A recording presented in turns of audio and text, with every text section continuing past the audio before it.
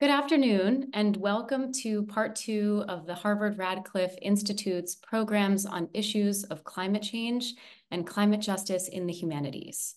Today's program will focus on the role of young adult literature geared towards adolescents, in addressing climate change and literacy.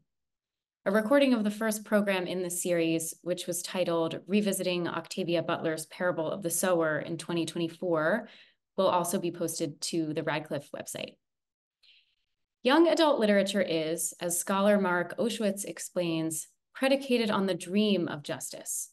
Works of YA, as the genre is affectionately called, represent issues of justice with vibrancy and vigor, orienting young readers towards reflection as well as action and activism. Our conversation today features a librarian and an author, two pillars of the YA genre, and considers how young adult literature can be leveraged to address climate change and catalyze climate justice in our modern age. My name is MG Prezioso, and I am a PhD candidate at Harvard's Graduate School of Education. My dissertation explores how kids experience the feeling of being lost or absorbed in a book, and the implications of immersive reading for children's literacy development. In addition to my graduate work, I also write and publish picture books for children with chronic conditions and food allergies, a project that aims to empower kids in their diagnoses and destigmatize health conditions in childhood. Our first speaker today is Liz Phipps-Soeiro, the director of Boston Public Schools Library Services and alumnus of Harvard's Graduate School of Education. Known as Liz the Librarian, she has been a strong and vocal advocate of inclusivity in children's and young adult literature. In addition to her work as a librarian, and now a PhD student in urban education, leadership, and policy, Liz is the founder of the Cambridge Book Bike, a collaboration of stakeholders who work toward growing the personal libraries of the children of Cambridge. Her writing has been featured in the School Library Journal, the Horn Book, and Embracing Equity, and she was named a School Library Journal's School Librarian of the Year and a Library Journal Mover and a Shaker in 2017. Welcome, Liz. Our second speaker today is Nigerian-American author Nnedi Okorafor, the winner of the Hugo, Nebula, World Fantasy, Locus, and Lodestar Awards, as well as the prestigious Wole Soyinka Prize for Literature. Nnedi has published several works, from her novella, Binti series, to her novels, Who Fears Death, Zara the Windseeker, Akata Witch, and Akata Warrior. She has also written comics and film, and one of her upcoming books, which is called Space Cat, is a graphic novel. Her writing has redefined the fantasy genre, and in addition to conjuring magical, mystical worlds filled with beauty, she also skillfully grapples with numerous justice issues, from environmental destruction and genocide to race and gender inequality. In addition to her lustrous creative writing career, Nnedi also holds a master's degree in journalism and a master's and a PhD in English literature. Welcome, Nnedi. Lastly, I am pleased to introduce our moderator, Stephanie Lemenager. Stephanie is the Barbara and Carlisle Moore Distinguished Professor of English and American Literature and a Professor of Environmental Studies at the University of Oregon. She is also a former Radcliffe Fellow. Her research, which can be explored in numerous articles and books, considers how the humanities can help us become more ecologically connected and how literature equips us to live with climate change. Additionally, she is developing a concept called H2OU, a university dedicated to thinking through the effects of drought on, as she writes, what humanity is and can aspire to become. Welcome, Stephanie. Today's program will engage our speakers in a conversation about literature and climate change. Towards the end, they will take questions from the audience. We encourage you to use the Q&A feature on Zoom to submit any questions that you may have, and they will answer as many of them as time permits. It is now my pleasure to turn the virtual floor over to Professor Stephanie Lemenager. Thank you so much. I'm so grateful and honored to be here, and thanks to all the cool women of Radcliffe who make this programming in climate justice possible, from Dean Tomiko Brown-Nagin to Carol Oja and Becky Wasserman. I'm just a huge fan of Nnedi Okorafor, whose youth fictions as well as adult fictions have had profound effects on myself and my students. And I think we have really two heroes of climate justice here, because we also have a librarian who is internationally known for creating access to books like Nnedi Okorafor's for her students across Cambridge and elsewhere. So I wanted to start with a question that I think I'll direct to you, Liz, and then ask Nnedi what you think and what your reflections might be about it. But I direct the question to you, Liz, because I think it has to do with reception. So books tend to teach us both explicitly and implicitly. And I'm curious about what kinds of knowledges you find brought to the fore in novels such as Nnedi's and also the distinguished author Octavia Butler, who was celebrated in the last program for the series. And particularly, how do these fictions teach us about the very long histories of our current climate crisis, the fact that this crisis has been in the making for potentially centuries and has a strong relationship to colonialism and global capitalism? What kinds of teaching of climate justice do you find for your students and for the youth that you work with in these books? This is a great question. Thank you. I'm so excited to be here. Before I answer those questions, I think it's really important to think about the institutions that I'm working in, right? So, and when I say that, I mean the institution of public education in the United States, as well as libraries, and their role in shaping ideologies and mythologies within our country, focused specifically on children, right? 3 to 19 years old children. And so the role historically that these institutions have played was to perpetuate ideologies that are in support of dominant cultural norms, of hegemony, of white supremacy culture, right? So when I think then of what Nnedi and Octavia Butler's work does, it gives us a chance to disrupt those narratives, those myths, in a way that centers folks who are purposely pushed to the margins, right, for fear of ending white supremacy culture, and allowing kids, specifically BIPOC kids, to see themselves as agents of change. And I always love to bring in Rudine Sims Bishop's work. And if there are educators on this call, you might know her for her metaphor for books as being windows, mirrors, and sliding glass doors. But it's not just that. She talked about diversity, not just to see other people and learn through their experiences, but to fight ethnocentrism. So I think there's something incredibly powerful to interrogating the power dynamics of what children are normally exposed to in these institutions and what these institutions were created to do. And here we have these books, these narratives that are, I was telling Nnedi earlier, I am such a fan. I'm over here with like my stack of books, but how empowering to be able to know that these books are here for us, to know that, kids who are, again, purposely marginalized have an active and important role in using their imaginations and creating these futures where they themselves are the change makers. Yeah, fabulous. Nnedi, did you want to comment? Yeah, I mean, it's a lot.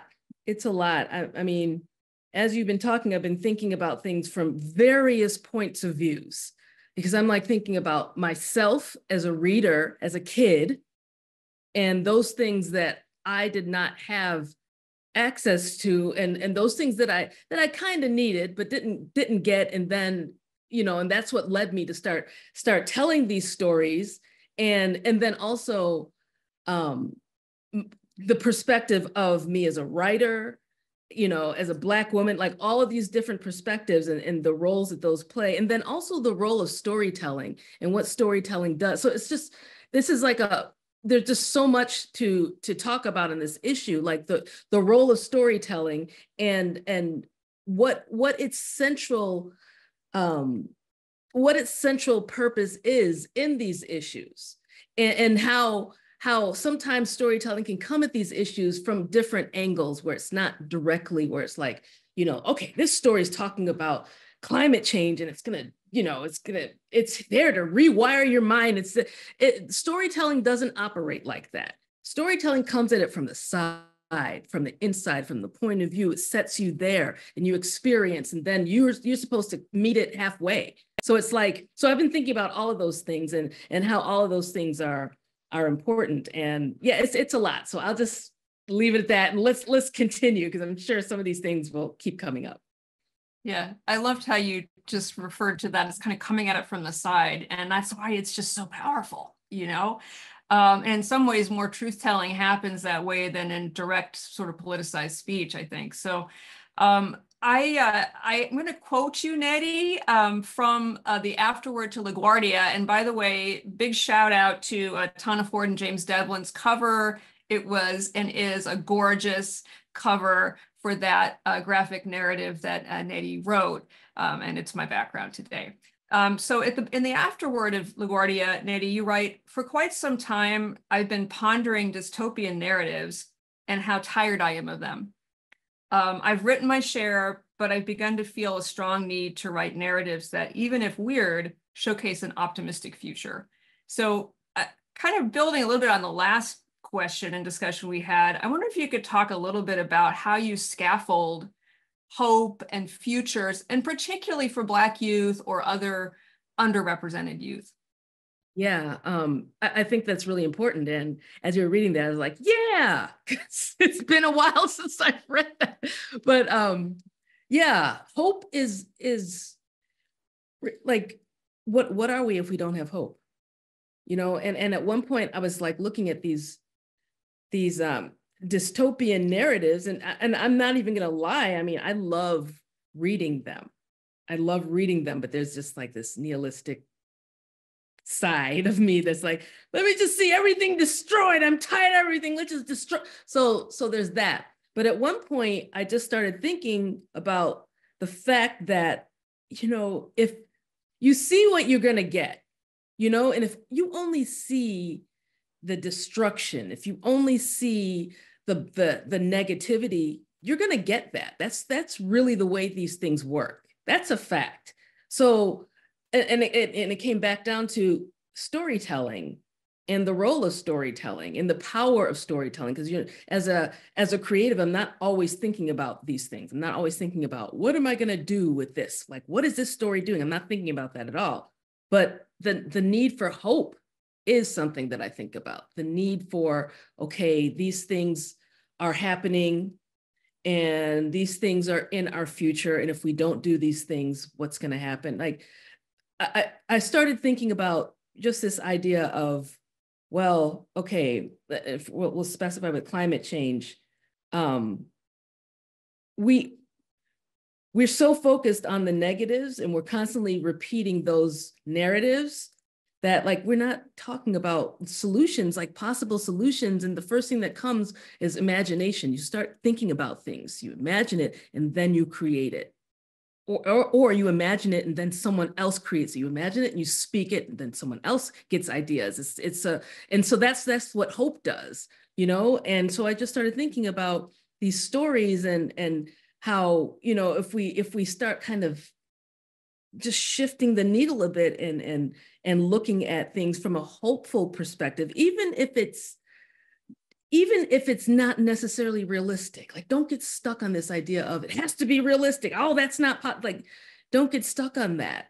Dreaming and imagining and hoping, if you do that, things will come forth. More things will come forth from that. So I think that that's really the role that hope needs to play. And when I was saying that we need more narratives that are hopeful, that's what I mean. I think that, yes, we have the cautionary tales. Those are necessary. We know those are necessary, but we also need those optimistic points of view and ideas to imagine what would it be like if we solve some of these problems. Because if you can't imagine it, we're definitely not going to get there.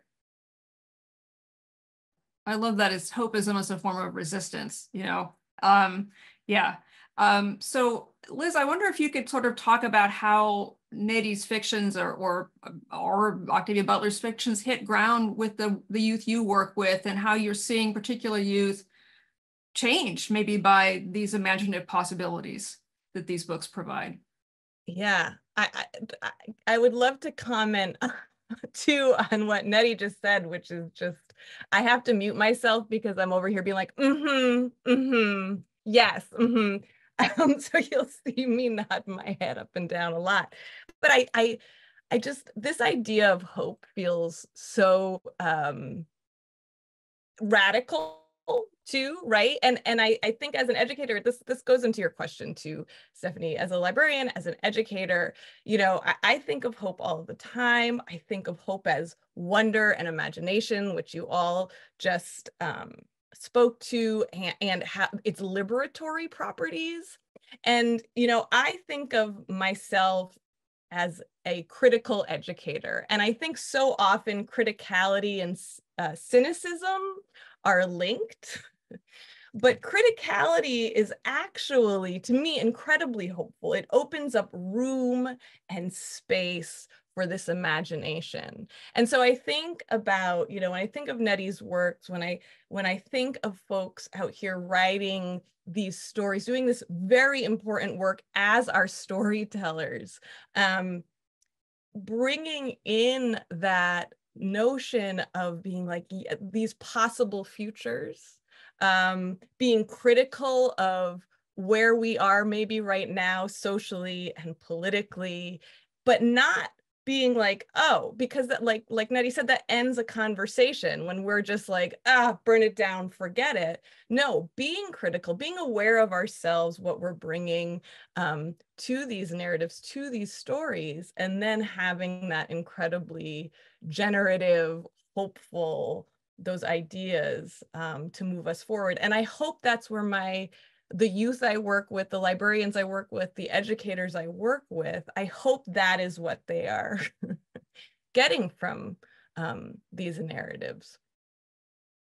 Terrific. Yeah. And I mean, also there's these sort of parallel ontologies or worldviews that you make for us, Nnedi. I mean, I'm looking right behind me at plant persons, you know, and that's actually not just a fiction, but it kind of comes from a different worldview or cosmology in which plants are persons. And so sort of being allowed to think through cross-culturally how hope might be imagined through cultures that have done so much better with stewardship than mainstream US culture has done. That's just so powerful. So I wanted to talk a little bit about the status of books, and this is sort of a two-part idea. And one is, you know, we all know that there's this very complex media ecology that youth interact with now, and that there's a lot of different calls to their attention from TikTok and Snapchat and various media forms that are not books, and yet books haven't actually gone away.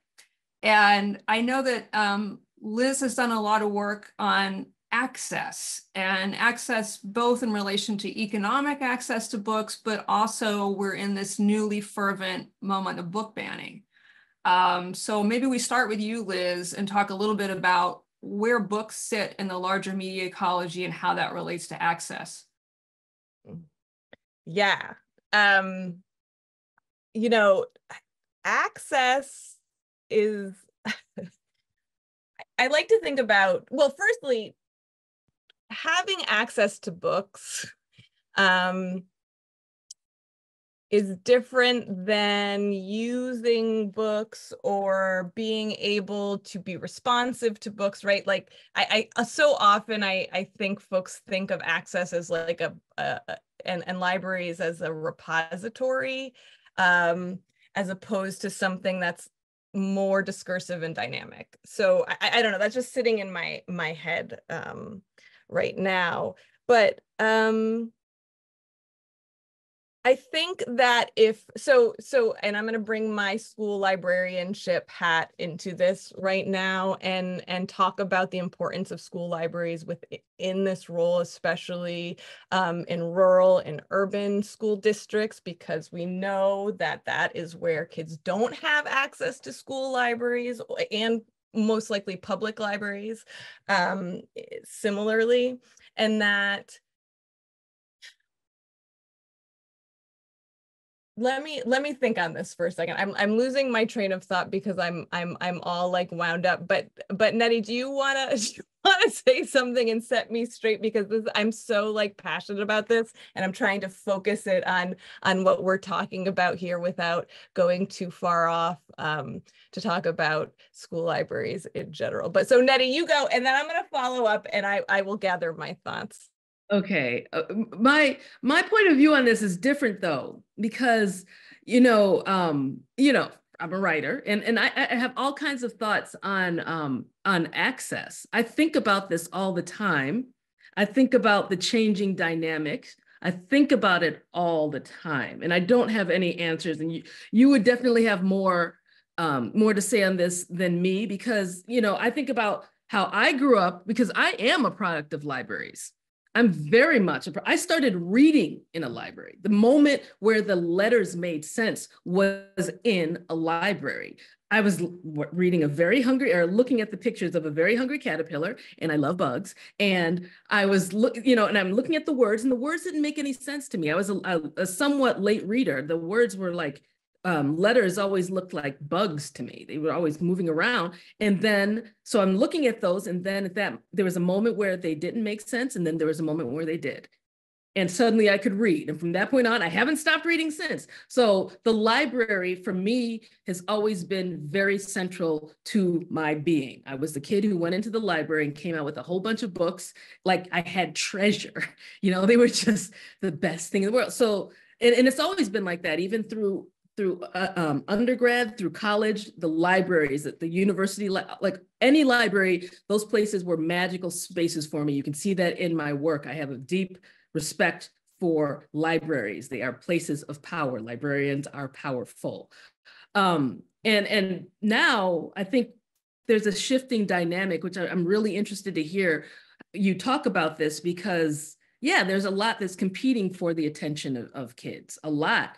And one thing I will say about books, and it's not because I'm a writer, it's because I'm a fan of books, and I have been since I could, even before I could read, is that the difference between books and like all the devices and all the things and all the distractions is that books, like sitting down and reading a book, whether it's comics or, graphic novels, whatever, you open that thing and it's static. You stop vibrating. Everything gets quiet. And there's something to that I think kids need. They need that phenomena of being still and reading and like actively looking at this thing and processing it. They need that. So with all the things that are coming around that are competing for their attention and their time, I'm worried. I will say that I'm worried. And that's why I want to hear everything that you have to say on this, because maybe you'll bring more optimism to this. But yeah. That was really helpful. Thank you. And I also, as a librarian, it does my heart very happy to hear that libraries were those special and powerful and empowering places for you, as they should be. So I think what you're saying to Nnedi is I am not as fearful for books disappearing. They're not. I'm going to just say that. And maybe I'm being overly hopeful. I just don't see them going away. And part of that, and even when thinking about them in competition, though, I hate, it's not a zero-sum game, right? This is not a binary. It's not TikTok or a book. And it's not, you know, academia or Real Housewives, which is my favorite binary, and I live in both those spaces. But, you know, so if you've ever seen a kid, so in Boston right now, which is where I'm located, I'm the director of libraries in Boston. We are opening school libraries. I hope we continue to. Right now, less than half of our schools have school libraries. When you see children of any age walk into their school library for the first time, and I know we're going to get to graphic novels in a second, and see the excitement for these kids to touch physical books, you cannot convince me that these aren't the incredibly potent vehicles for imagination, for hope, for ideology, for all of the things that books do. I fear when we utilize books in an overly didactic way, just for quote unquote teaching and learning, just to be vehicles for facts, also big air quotes, and information and knowledge, that is where we lose kids. For sure. And I think we see that right now across the country with literacy rates just plummeting across the country. And I think about access to books for pleasure, for self-edification, for, and you said it earlier, hope, and for wonder.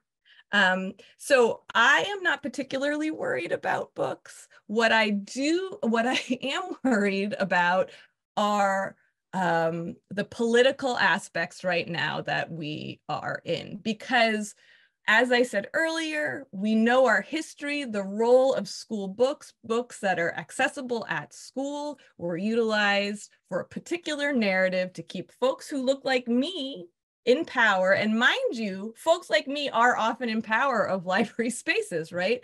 Librarians are 85% plus white women like myself. So it's really important we do identity work and understand how to be critical and reflective practitioners. But I worry about book bans for sure.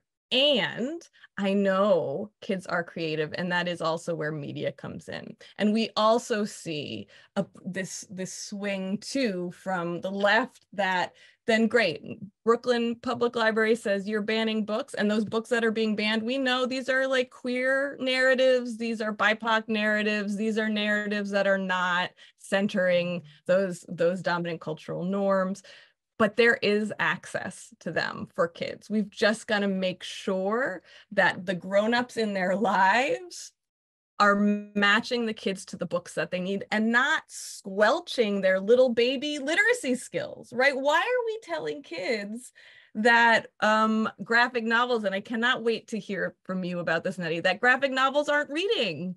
Shut up. Yes, they are. It's those who haven't read them. They don't know the scope. That's where that it's always based in, those kind of ideas are always based in ignorance, like flat out. Yes. And when you have these little nascent readers who are just feeling that power that you felt with the hungry caterpillar, like, oh my gosh, what a magical moment. And then there's, a cranky librarian being like, that's not a just right book for you. Are you challenging yourself? That's not reading. That's not going to count in your reading. No, that has to stop. That has to stop.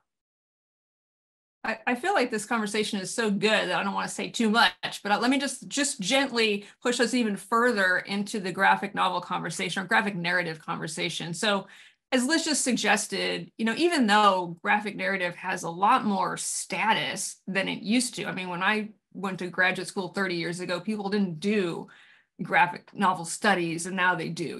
There's a difference in status, but still, sometimes kids are actually shamed for preferring graphic literature to literature without that visual aspect. So I wonder, I'm going to go to you, Nnedi. What is it like to work on graphic fictions? What does that feel like for you? How is it different for you as a writer And how do you balance that media between print media? Yeah. First, I've always been a fan of comics in general. Like, I grew up reading the comics in the newspapers. I would just like gravitate towards those. And I didn't even know why. There was just something utterly intoxicating about that way of telling a story in images and with words. It was just bringing all these things that I loved into one thing. It was just, And so I've always loved that. And so like writing comics and graphic novels is very different from writing a novel per se. Like it's far, first of all, it's far more collaborative, which is cool. It's good for, like, as a novelist, that's a good exercise for me, because as a novelist, you are the god of that whole thing. Like everything is in your control, like everything. So when you're doing comics, it's very collaborative. You're working with, especially the illustrator, but you've got the colorist, you've got the letterer, you've got the your editor, and so there's that. So it's very collaborative. And then working with, for example, Tana Ford, my illustrator, like she's freaking genius, first of all. So there's that. And so I'm like, I've got this story. And so then that collaborative thing, you get to get into the mind of an illustrator, which is very different from, my novelist mind. So it's like, it's just, I learned so much about storytelling from her. Just everything's big. But like kind of back to the topic of the significance of graphic novels and what you can do with them. Like, as somebody who's written novels and written graphic novels, there are things that you can do in a graphic novel that you cannot do in a novel, and of course vice versa. And like when you're writing the graphic novel, you kind of it's just your creative world broadens a lot. It has to because you're working with so many different minds. It's a very visual medium, and so that changes things, and that doesn't just change the story that you're telling. It opens it up in a different way, so there's that. So what's it like writing a graphic novel? Very different. It's very different, but at the same time, you're still telling the story. The story is always, it's a different medium, but the story, there's that thread. Because like my graphic novel narratives are linked to my novels, very much so. Certain characters still show up in other ones of my novels. So it's like, they're very linked, but it's a different type of storytelling. It's definitely a different type of reading, but it is reading. It's a different type of reading. You're reading the images and the words, but the words flow into the images. It's like it's almost like a different language. So to say that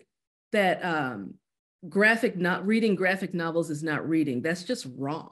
Like that's just flat out wrong. And you can tell really deep, amazing stories in graphic novels and in comics. Just like you can tell deep, amazing stories in novels.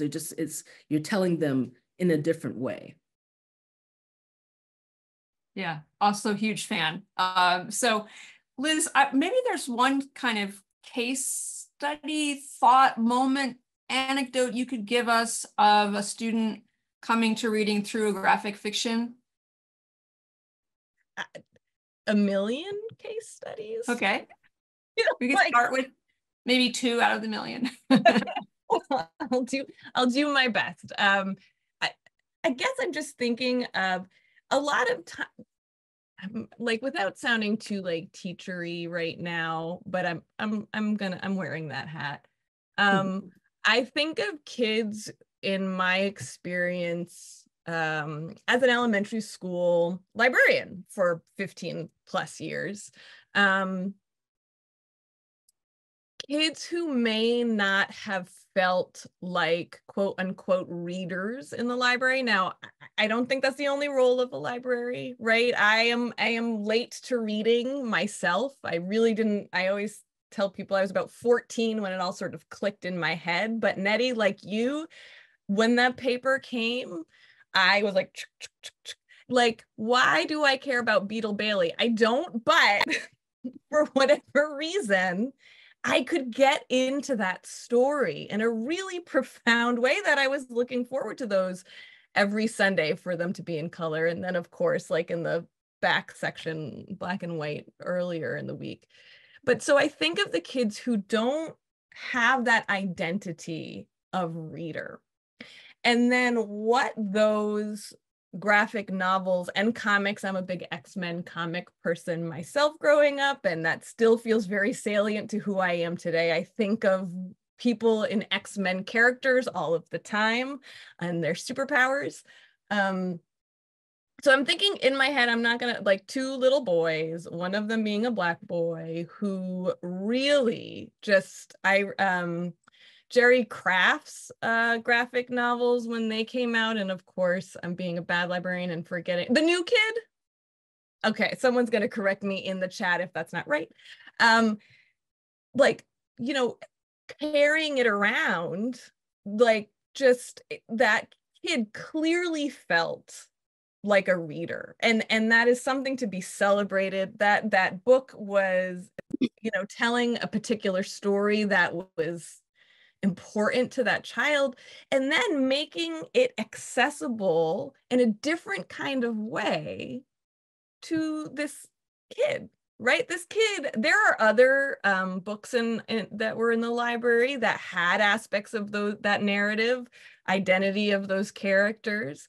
But this was the book. So I think of it as graphic novels really do open doors. And I really think, you know, I still read comics, and I read really thick books and thin books and good books and bad books and pulpy books and critical books and academic books. You know, it's just one of the ways I'm a reader. It's just one of the ways kids are readers. And in a lot of instances, I find those are the books that open the door to that child's identity as a reader. Terrific. Thank you both so much. I am seeing a huge line of questions from our audience right now. And I'm thinking maybe we should make that switch and let this be a more democratic and full conversation with all kinds of voices. So let me just say, if you have a question you have not submitted yet, please submit it by using the Q&A function at the bottom of your Zoom screen. Please keep the question concise, as we'd like to get as many of your voices out there as possible. All right, so I'm going to start. I'm not going to name our questioners because that's not necessarily something they'd want, but I'm going to start with a question that came in really early in this conversation, and this person is directing the question to you, Nnedi. He says, can you speak on the ways that Afrofuturism and the ideologies and mythologies therein are inspirational as we work to address the threat of climate catastrophe? Okay. All right. So there's a whole conversation on Afrofuturism and Nnedi out there. I'm just going to say Google that, and we'll just move on to the next question, because, yeah. Excellent. Okay. So the next question I have says, again to you, Nnedi. Nnedi, I admire the emphasis you place on education as the key in the search for solutions to social and natural problems. How does this message reach policymakers in Africa, where children have the least number of years of schooling compared to children from other regions of the world, correlating with the low ranking of African states in Human Development Index? That's a lot. Wait, that's a lot, man. Can you read that question one more time? I heard education and then. Absolutely. I think I'll truncate it a bit. Nnedi, I admire the emphasis you place on education as the key in the search for solutions to social and natural problems. How does this message reach policymakers in Africa? Is there a way in which the work, as you understand it, is moving into African nations or communities? Okay. Yeah. So, okay. It's just hard for my brain to contain all that because we're speaking about Africa as a continent, like the continent of Africa, which is huge and diverse, and each of those countries have their own specific issues. Like, I can't possibly make a statement that addresses every single one of those diverse nations, because even in specific parts of specific African countries, those things are different.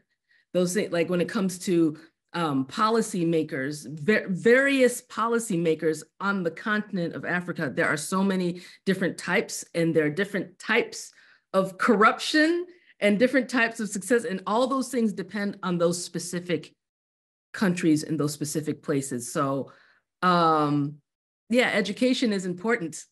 Now, how do we get it there? It will be different depending on what part of the continent we're talking about. Fabulous. And here's one that looks like it's geared towards you, Liz. Some libraries are getting into addressing some of the kids' basic needs. For example, snacks after school to involve youth. Any thoughts on this as a good step? And Liz, I think you could certainly talk about your community conversations here too. You did homework, Stephanie. Libraries are community centers, I think, if you're doing it right. I'm going to say, give a caveat before I continue though, because so often in public education, teachers and librarians are funding their programs and are not paid to do these things. And so there is tension there. Okay. Yes, you should do that.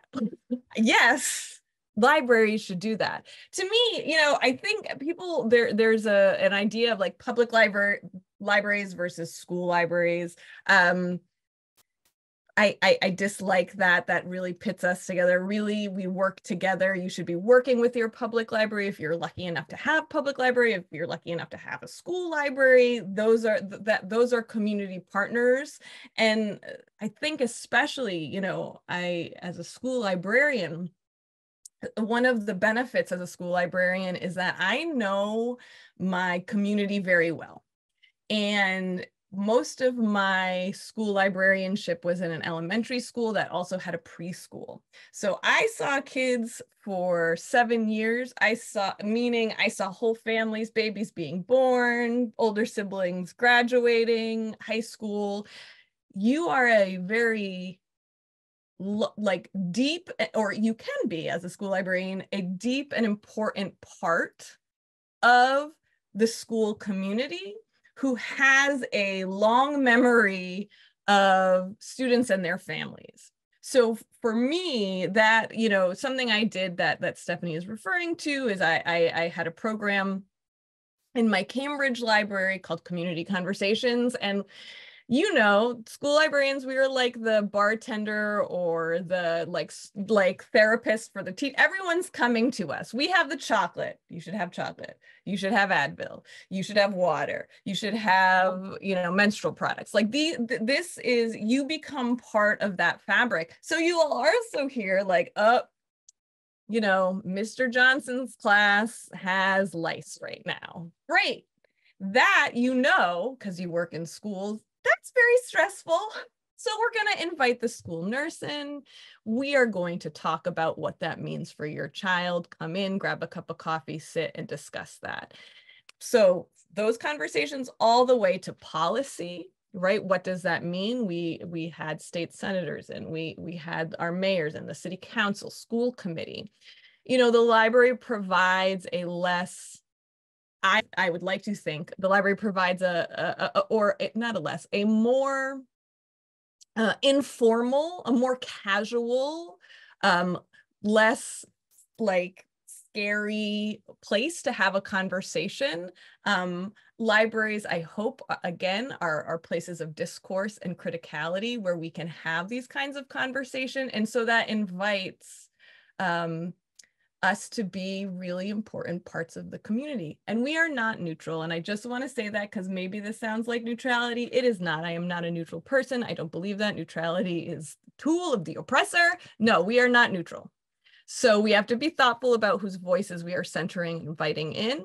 But with that said, yes, feed those babies, especially if you have money to feed those babies. All right, fabulous. Yeah, you can Google, I believe you were Family Outreach Hero of the Year. That's an award that Liz won. Right after you Google Nnedi Okorafor and the Afrofuturism's issues. So here's another kind of comment for you, Nnedi, that sounds interesting and seems to refer back to a conversation you had with somebody on Twitter before it was X. And this person says, loving the conversation.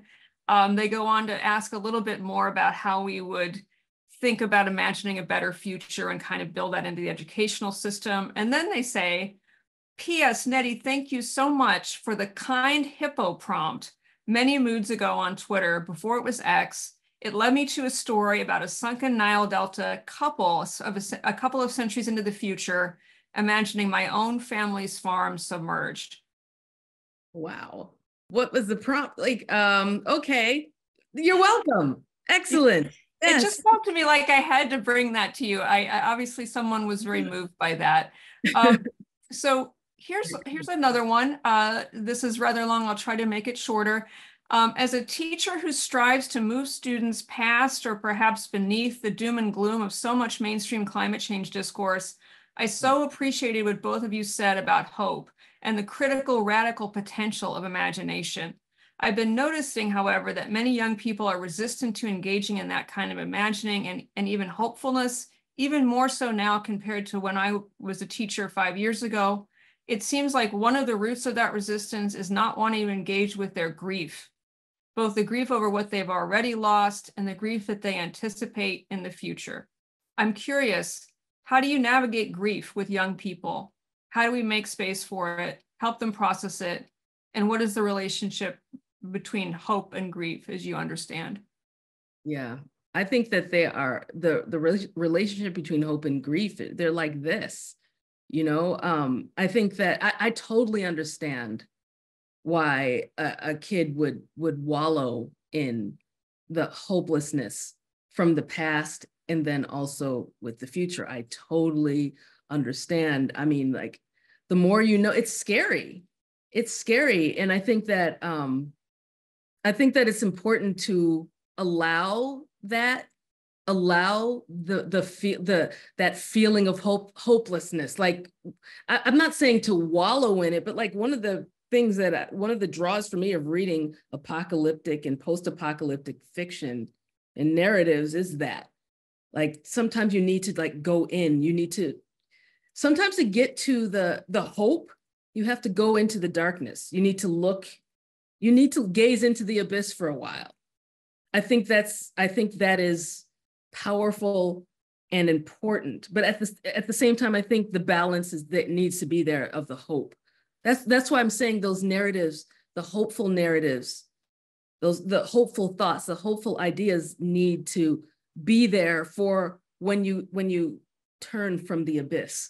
You know, when the kid turns from the abyss just for a second, there needs to be that hopeful thing there, because those two, the grief and the darkness need to be there with the hope. I think those two things, they go very much hand in hand. And I think that, like, that's where the solution is, having both of those things there. So I don't know.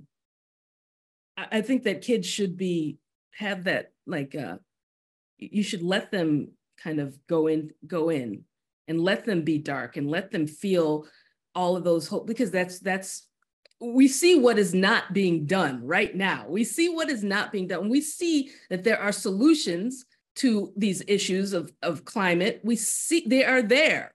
They are not that difficult, but we're not doing them. And we see why. And that's a whole other conversation. And I'm not going to go into that, but we see it. And kids are smart, and kids see that too. And so I could see why they'd just be pissed and disgusted. But like that balance of rage and then hope, both of them are necessary. They need to be like operating together. And yes, And you're also underscoring the this is not a binary, and it's the danger of binary thinking. Yeah. That child might turn away from the abyss, and also books and narratives as catharsis to move through that. You know, I am a lifelong New Englander, I need some help sometimes in feeling my feelings and expressing my feelings. And those dystopian novels, and like the news, you know, like that moves me emotionally, but it is not, that sort of the radicalized hope is that actionable hope, and it will move me, those feelings of maybe despair and grief, toward action. And so it is not a binary. And I think so often, even when talking about fiction and nonfiction as a binary, right? And like cold, hard facts, right? That doesn't allow for a lot of nuance or other feelings to exist when we are expected to think one thing as the quote unquote truth, which is why I think Nnedi's work is so important.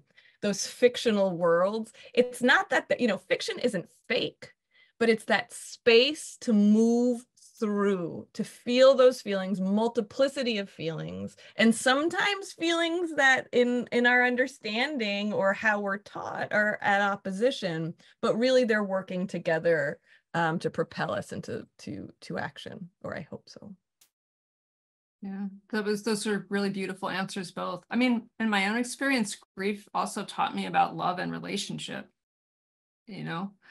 So I think we have time for 2 more questions from our audience. I find this one interesting. It's a little bit different. This person says, what comes first, freedom of expression through the defense of one's art, whether it's visual, musical, or literary, or the freedom to read?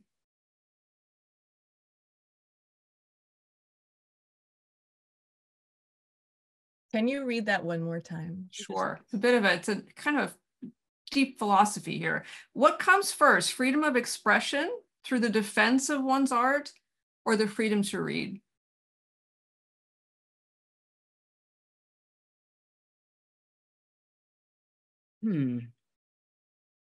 Freedom of expression through the freedom of expression.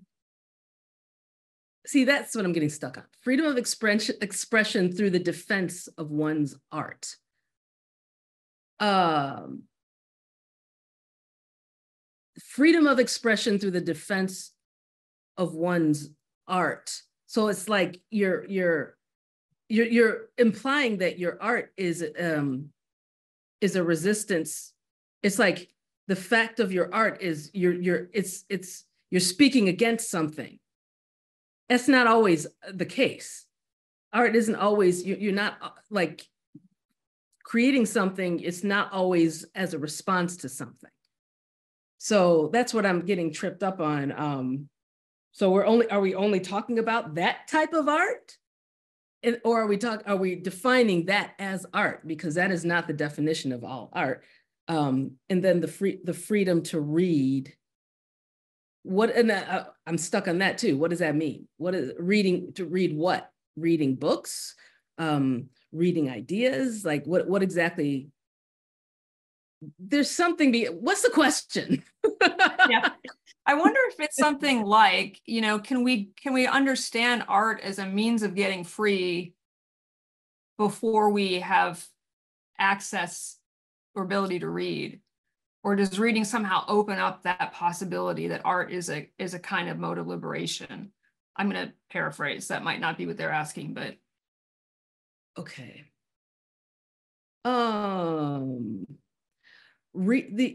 So your freedom comes from reading. Is that the implied that freedom comes from reading? Not necessarily. Freedom can come from. I'm thinking of like people who are illiterate, who never read a book, and I'm thinking of specifically Foulon Devi, who's the if you don't know who Foulon is, you should look up Foulon. Foulon is amazing. She completely illiterate, but the rage and the need for being a free Indian woman, like, was just in her heart. So she didn't need to read any books to be that woman. So yeah, I guess I'm gonna just say the first one. I'll go with that. But I mean, I'd like to know what the real. I just feel like we're not getting at the real question. That was a terrific answer, and I agree the question is complex, and I'm not quite sure where it's going. Did you want to comment on that, Liz, or should we move to our last question? I'm really excited to look up Foulon de Vie. Oh, yeah, you should. Me too. Yeah. Yeah. All right.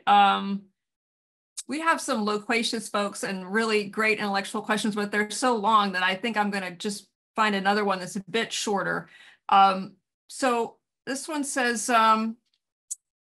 Nnedi, do you ever have issues getting your editors or publishers on board with how you want to address or frame the climate crisis? No. And I've had many editors. All my editors have been fantastic. If I had ever had any issue, if I had to push back and convince anybody of any of what I was writing, that's not the right editor for me.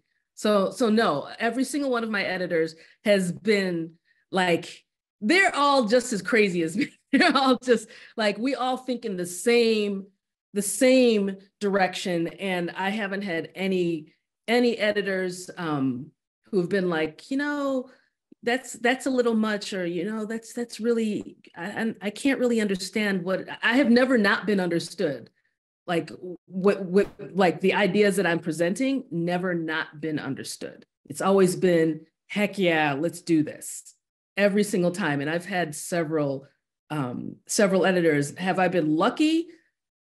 Yes and no, because I'm very careful with who I work with. Very choosy. I like it's from the very beginning. I've known that there are people that I needed to find my people. I've always known that when it comes to editors, I need to find my people, and I have, and it hasn't been easy, but I've had to be very kind of intuitive and observant and listen hard. But yeah, so far I've chosen very, very well. Nnedi, we're so grateful for your choosiness and that you did find your people. I'm going to wrap this up, but I just want to say again, this was a really fabulous conversation with two climate justice superheroes who make it really clear to us how important imagination is in what is going to be a really long haul towards what I hope is a better future for all of us. So thank you so much, Nnedi Okorafor. Thank you so much, Liz Phipps-Soeiro. It's been wonderful to talk with you all. And thank you to our audience. I'm sorry I couldn't get to all your questions. If you want to view this video or the other program in this series, you can do so on the Harvard Radcliffe Institute website. The video should be posted in about 1 week. So again, thank you so much for attending and take good care.